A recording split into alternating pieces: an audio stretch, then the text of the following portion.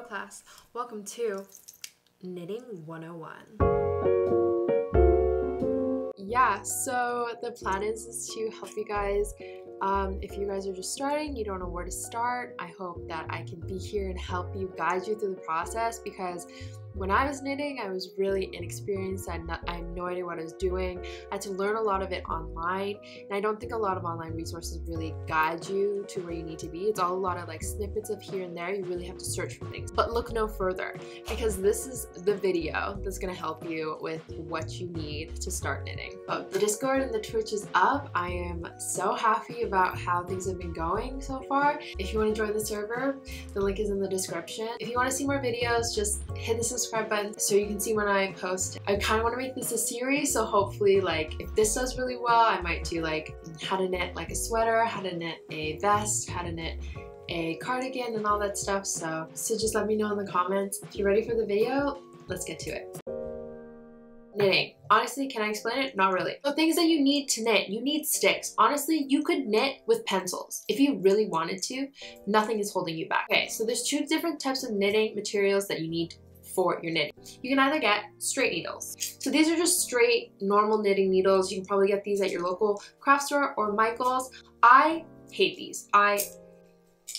They're just so bulky. Like, they're so bulky. Like when you're knitting, you're very, I don't know how to explain it, but it feels like you're holding oars. What I actually prefer to use are circular needles. You have the same thing, but they're connected at the ends. So instead of just knitting flat from side to side, you can actually knit it in the round. So as you can see, she forms a circle. You can knit essentially a tube or a circle. You can always just knit with your straight needle and then sew it together. But if you use a circular needle, it's just so seamless. There's no reason to not do it. It's just 2 for 1. Okay, you have needles. So needles come in different sizes. So you can get really tiny ones and huge ones. It changes the spacing of your yarn. So if you knit with a really big needle and a really thin yarn, you're gonna get really spaced out stitches. Versus if you knit with a really small needle, there's gonna be less spaces, it's gonna be super tight, and you're gonna get a really fine foin. You're gonna get a really fine piece. So usually needles range from 2 millimeters to like 20 millimeters. Like it's such a range, it's really up to you what you want to get. I would recommend getting something that's in your taste. So if you want to knit super chunky wool sweaters, go with really big needles. If you want really fine, really delicate, you know what to do. Yarn also comes in different sizes. So something I didn't know when I was beginning, I was just buying yarn like left and right. Like I was like, ooh, she's cute, let me buy her, you know? I wasn't really thinking about it, you know, like who thinks about like the sizes of the yarn. So we have this humongous boy. So if you look at the label, you will see there's this section that tells you exactly what this yarn is about. So this is a size 3, which is a light yarn. This is a crochet hook. This is a knitting needle. It will tell you a recommended size of what you should use for this yarn. So usually all yarns come with this. If they don't, sketch. In the US, you guys are so weird. You guys have different needle sizes, so I hate that. Like you guys have like actual numbers where we actually say the millimeter. So if you are American, you will have to like convert, but usually they have both on it, so no worries. I found this chart that tells you exactly what you need, so screenshot it right now. Let's dive in. Let's dive deep, okay? The basics we're going to do, we're going to learn how to cast on, we're going to learn how to knit and purl, and then we're going to learn how to cast off. If I want to start a row, start off with a slip knot. So a slip knot just helps you create first stitch, which you put on your needle. I have this for demonstration. If you have the end of your yarn, you crisscross it, make a loop, okay? You take your finger, take the part. All right, let me explain that again. So, you have your yarn, you cross it, okay? Make sure when you're crossing it, you cross it like this. So now I'm going to the hole. I'm going through the hole. I take your opposite thread, take the opposite thread, and I pull through. There is an itty bitty slip knot. So you slip it through your needle. You have your first stitch, okay? Cute, little cutie girl. Okay, so I'm going to show you 3 different methods. This is the first one I had ever learned. It's honestly horrible. Don't do it, but I'm just showing you for the ease of it. I think it's called the wraparound method, but essentially all you do is wrap it around your thumb and then you wrap it again around the needle. I find when you have to knit these cast-ons that it creates this weird like long thread in between, so every time your yarn gets longer and longer in between, and it gets really difficult in my opinion, so don't recommend. I wrap it around 2 needles because I want the stitches to be loose enough for me to knit through. Sorry if this is super boring. I tried to put in at least 2 tries of everything I did just so you can see, make sure you get it. If you don't, that's totally fine. Just go backwards and rewatch or put a slow-mo. Okay, this one is also cute, but I don't use it as much. Essentially, you have that slip knot and you're going to knit. So you put the needle through the thread and you're going to like essentially knit. So to knit, you put your needle through the left side of the thread, you wrap around the yarn.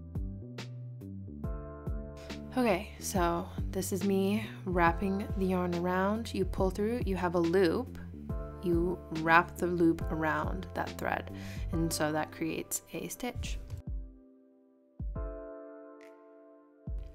I recommend not being super tight with your yarn, just because if it's super tight, it's really hard to put the needle through.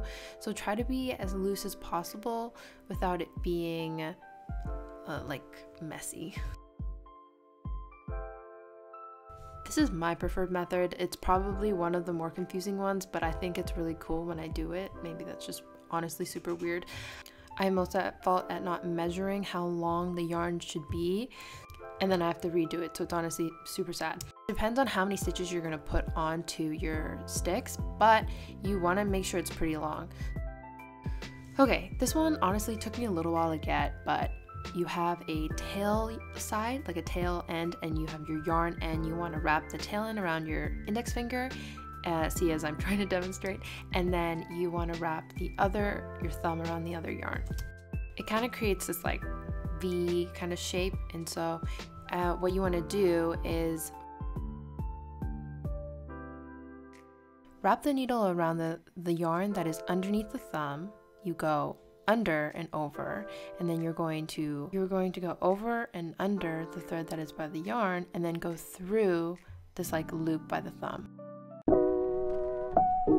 Okay, if you know how to do the knit cast on, you essentially know how to knit.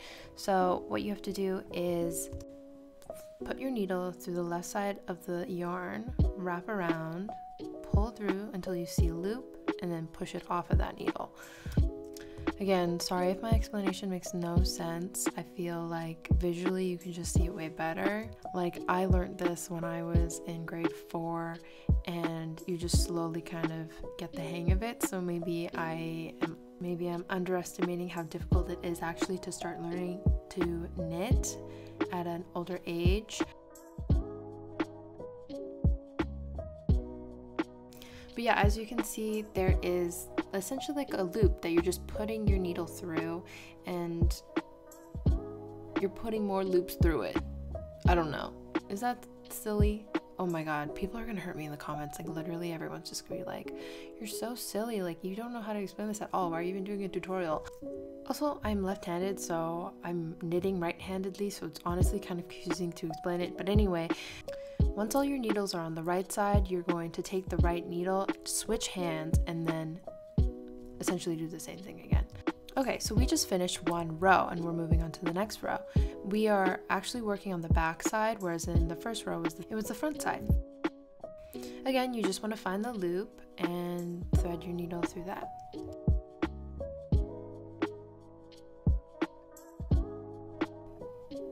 The infamous purl. So we are going to purl on a green yarn just so you can see the difference. So with purling, instead of putting your needle through the left side of the yarn, you're going to put it through the right side. So yeah, as I demonstrate, this is knit. We don't want to do that. No. You want to go through the other side. Okay, sorry if I just blew your mind. It's honestly kind of hard to grasp, but you just always want to make sure that your yarn is in the front. So you're going to be wrapping everything in the front.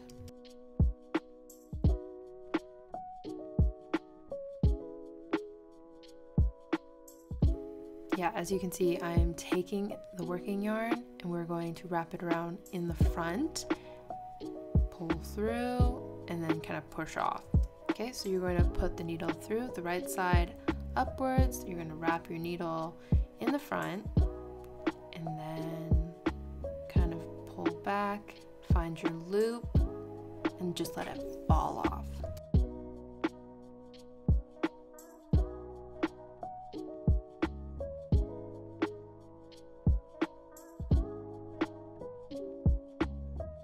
Okay, so I finished 2 swatches of the purling both sides and knitting both sides, and as you can see, this is known as the garter stitch, and you'll see that doing both of them you get the same thing. Yeah, so this isn't like a super intense tutorial on each single thing. I'm just telling you the basics of what you need to know, and I'll link videos specifically that showcase how to do all these techniques if you feel like I went too fast or I didn't do it very clearly, just so you know exactly what's happening, because I feel like a lot of videos are just like 1 minute of just showing you how to do one stitch, but knowing how to do that stitch tells me nothing. Okay, so when you're knitting, I didn't realize this, I didn't know this was a thing. It's also a thing for crochet, but everyone is different. When you're hand making something, obviously everyone is going to be different. Not one thing is going to be exactly the same. You could follow the same pattern that someone else does, but it could be totally different because everyone has a different yarn tension. So what this means is when you're wrapping your yarn around the needle, you could be wrapping it tighter or looser than someone else. So I didn't realize this. I was like, what? Like, it should all be the same because I'm using the same size needle, but that's totally wrong. So that's why people tell you the gauge. So that's like kind of a standard. So if you knit looser than the gauge that it specifies, you need to change either the yarn that you're using or the needle that you're using. But I learned this the hard way. When I was knitting a hat for the first time, I was following the pattern to the T because that's what I thought, because if this is the instructions, this is exactly what I need to follow. But I had a different tension from the pattern. So when I finished it completely, my hat was big. My hat was ginormous. And I was like, what the hell? What the hell? I did this completely exactly what it told me. Why is it so off? Gauge is the answer. Looking at gauge really just saves your life. So once you pass on how many stitches you want, you're good to go. Gucci Gucci, Gucci gang, we good to go. Then you can start knitting or purling. So knitting and purling, honestly, I don't even know how to explain knitting and purling. When you're knitting, there's going to be a right side and a wrong side. So like a front and a back. So for example, another example, I have this. I am knitting this thingamabob. Who knows what I'm knitting, but she's a swatch. So I'm knitting this. If you can see this pattern, I have no idea. Honestly, I hope this makes sense to you. So this is my front. If you look at the back, it's completely different. When you're knitting, you are knitting the front and then you knit the back. Okay, this is where I'm going to just blow your mind even more. So stockinette stitch is essentially you knit one side and then you're going to purl the other side. So instead of just knitting continuously or purling, you're going to switch it up every row. Okay, so as you can see, this is the second row. I'm doing the purl side, and it just makes the most beautiful pattern you'll ever see. It's honestly one of the most, I want to say most common because everyone does it. It's usually on all your sweaters, and it's the one that I use for all my patterns so far.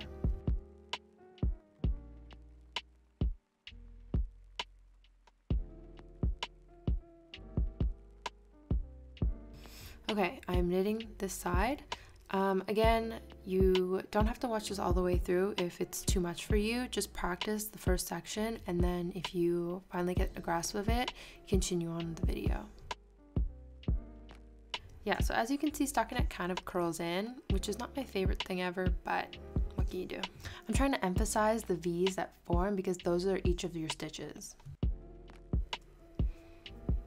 Hopefully you guys can see the difference between the stockinette and the garters. Okay, we are switching it up. So if you know how to knit and purl, you essentially can make so many different patterns. It's honestly insane. Like look up the seed stitch and like the moss stitch. I didn't do it in these videos, but like holy moly. So I'm going to show you how to do the rib. So rib is essentially, instead of just knitting the entire row, you're knitting and purling. So you knit one, purl one, knit one, purl one. You can also do 2 by 2, so like knit 2, purl 2, but I'm just going to show you this one. This is what I usually do on my sleeves or the neckline. It just gives a really nice ribbing look. Can I really describe ribbing? No, you kind of have to see it. It just creates V's that are kind of separated and then they bunch in together, so they're kind of, it's like, you'll see it in the comparison, but it's smaller than what a stockinette would be. Okay, hopefully you can tell that there are different stitches. Okay, so if you knit, purl on the front side, you have to purl, knit on the back side. Because in order to create that beautiful V shape, you have to do opposites on the front and the back.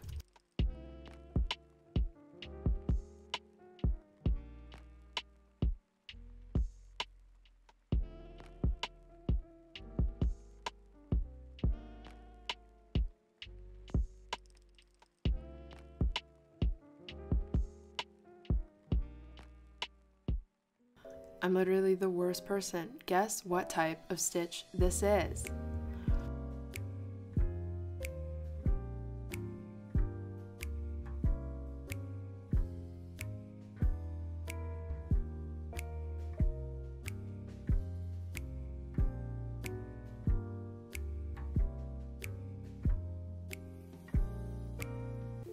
Okay.